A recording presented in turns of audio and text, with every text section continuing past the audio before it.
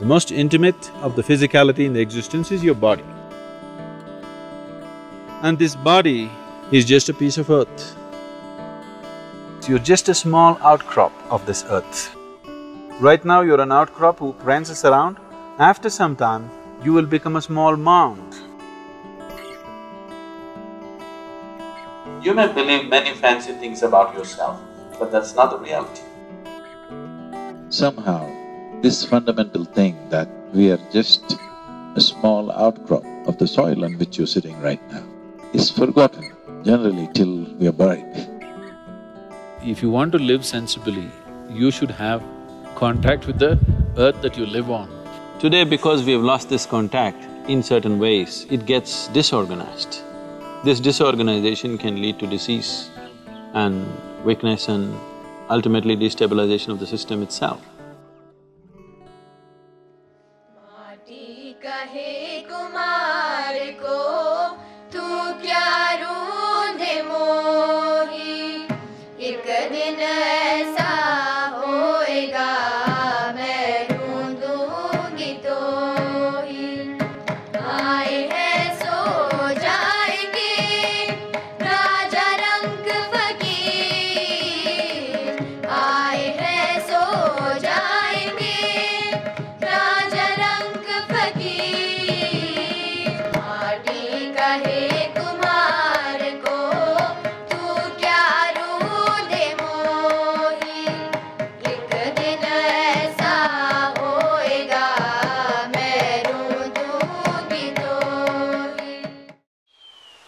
I must tell you this experience.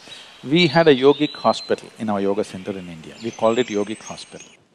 We did not want it to grow too much because we don't want to turn into a hospital full-time. We are a spiritual center so we're keeping it low-key. Once when I came here, I spoke and a few doctors, American doctors who were interested, they traveled to India. They came and stayed there for 3 days and after 3 days, one of the volunteers came and told me all the American doctors are up in arms, they want to leave. I said, what happened? They said, it's best that you meet them, they're just off. Then I said, okay, and I went to meet them. Then I said, what's the problem? They said, you said there is a hospital. Where is a hospital? There is no hospital here. I said, right now there are about 60 and odd patients. I said, where is it? Their idea of a hospital is that there must be beds, you must treat sick well, and everybody should be… If you treat them so well, they will not want to become healthy. Where are the patients? I said, they're all in the garden, I put them to work.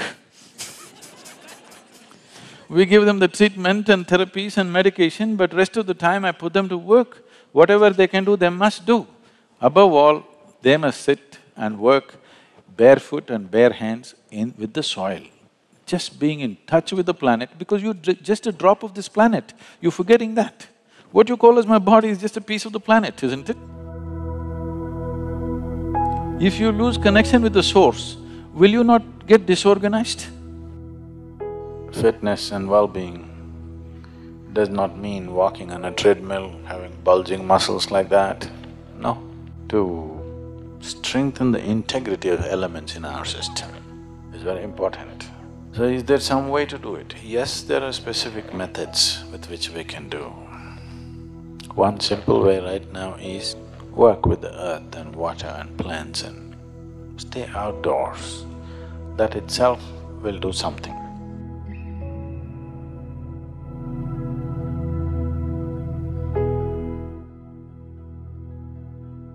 So fundamentally, if there is a certain assurance of nourishment happening to the body in terms of food, and there's clean air to breathe, and being in touch with the earth can complete the health process altogether. So if you can't be in tune with that, if you're a very affluent and fashionable, you can have a mud bath, that's another way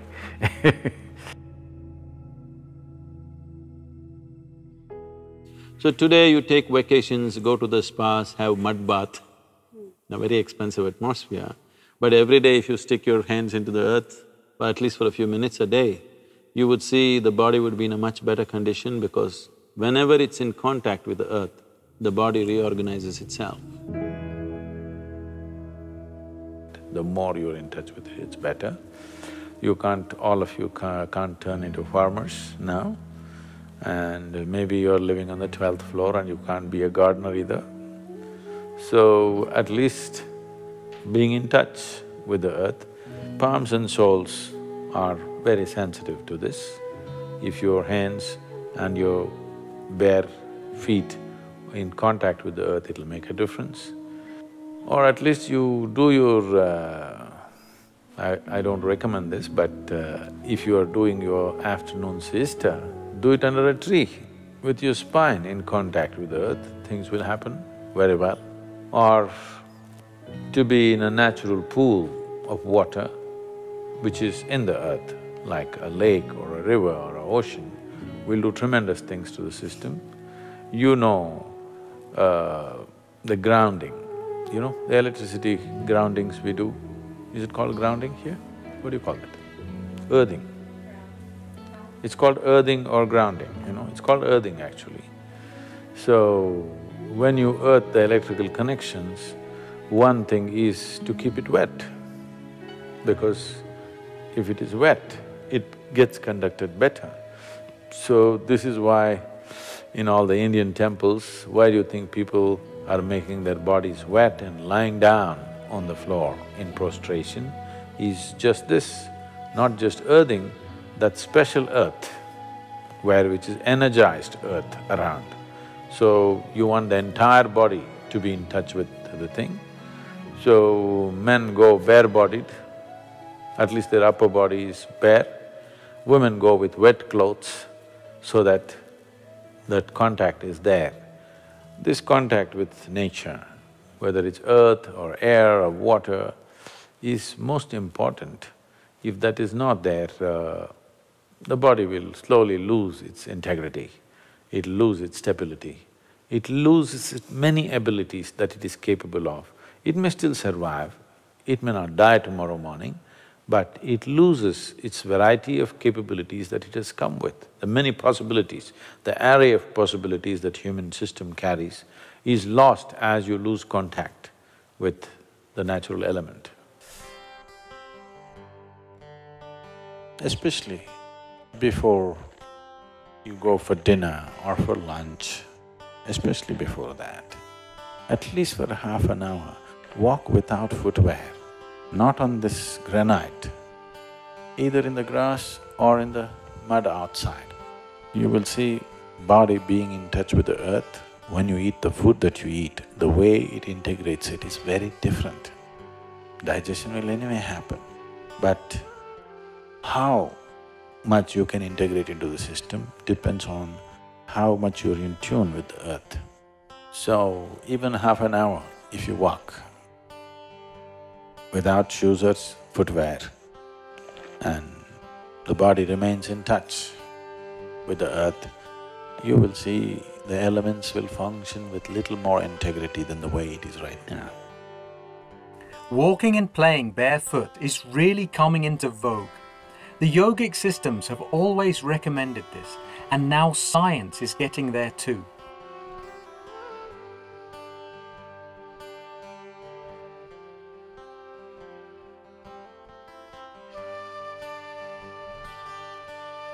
Especially for children, not only does this give them better balance, it also helps develop their cerebral capabilities.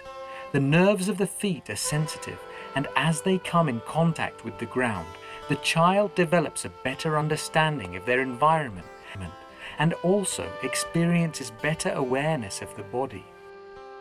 Walking barefoot has been linked to better agility, stronger leg muscles, and lower risk of injury.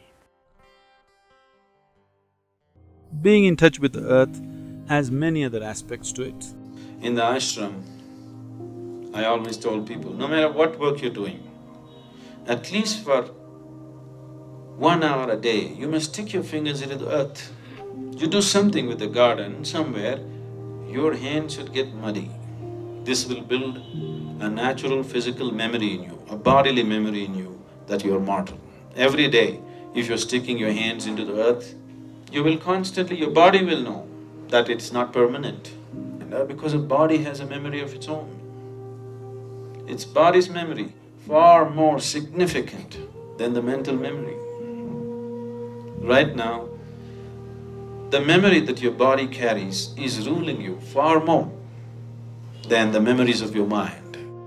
Physiologically, on the cellular level, on the elemental level, you're constantly being reminded that you're mortal if you're close to the earth. See, the reminder of your mortality is the most key element in your spiritual process. Why would you long to know something beyond the body? Only because you know it will end one day, isn't it? Suppose this body was immortal, who the hell is going to sit and meditate? Who the hell wants to know anything beyond this, if this was immortal by itself, isn't it? Because somewhere, even if you're not consciously aware, somewhere deep down, you know your expiry date is on. The expiry date is on, you're trying to stretch it a bit, but you know you have an expiry date. It is because of that the longing to know, isn't it? So the fundamentals of spiritual process is your mortality. If you are reminded of your mortality, naturally you will want to know. There are various practices in India as to how to connect to the earth experientially, many practices. Just sitting down, cross-legged on the floor, the body in some way experientially is reminded. There is a reminder for the body that this is just this. The moment it is in touch with the earth, it knows it is this. Those of you who have very unstable bodies, that is, you tend to fall sick very easily and constantly those kind of things. If you just get off your cot and sleep on the floor, you will see it'll make a big difference. Just that much. Just maybe 18 inches away you are, just get 18 inches closer.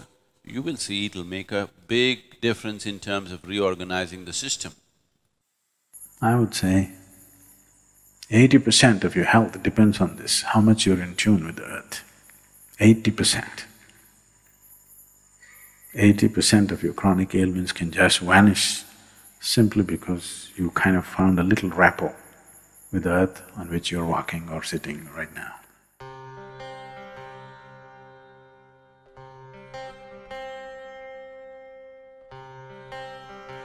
One simple practice that all of you can start is the Bhuta Shuddhi, if you have the time and the necessary focus to do it.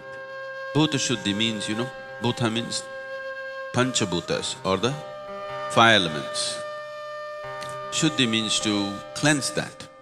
Whether it is the physical body or the larger body of the creation itself, essentially is made of five elements of earth, water, fire, air and space.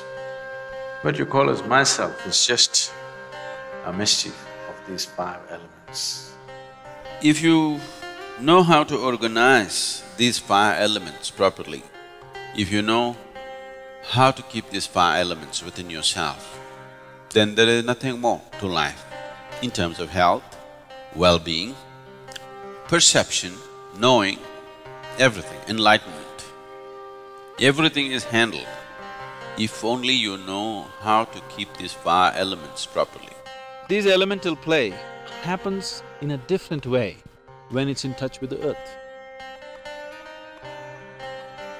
Every time I hear this, particularly when I'm in the United States, I still can't come to terms with it. People calling earth as dirt. Maybe it's just another word, but in our mind, dirt means…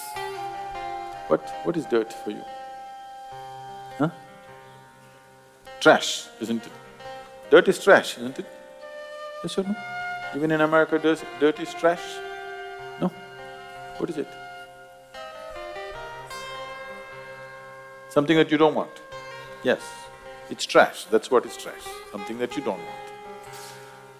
But soil, here we call it Thai Mann, Mother Earth. Why is it we are not reverential to all those things which make our life, sustain our life moment to moment? You just treat them differently. Suddenly they behave differently within you. If you did not drink water for 3 days, even if God comes, you'll only ask for water. If you hold your nose for 3 minutes, you don't want God, you want a breath, fresh air, isn't it? One simple thing that everybody can do is, the air that they breathe, the water that they drink, the food that they eat, and the earth that they walk upon, and the space which holds us. 5 times a day, let's say. If you are too preoccupied, at least 3 times a day, consciously, just bring a certain sense of reverence. This is a very common thing, which you're being told, Matru Prema, Pitru Prema, this one, that one. Prithvi Prema, that is love for the planet on which you're walking, because that's not different from you.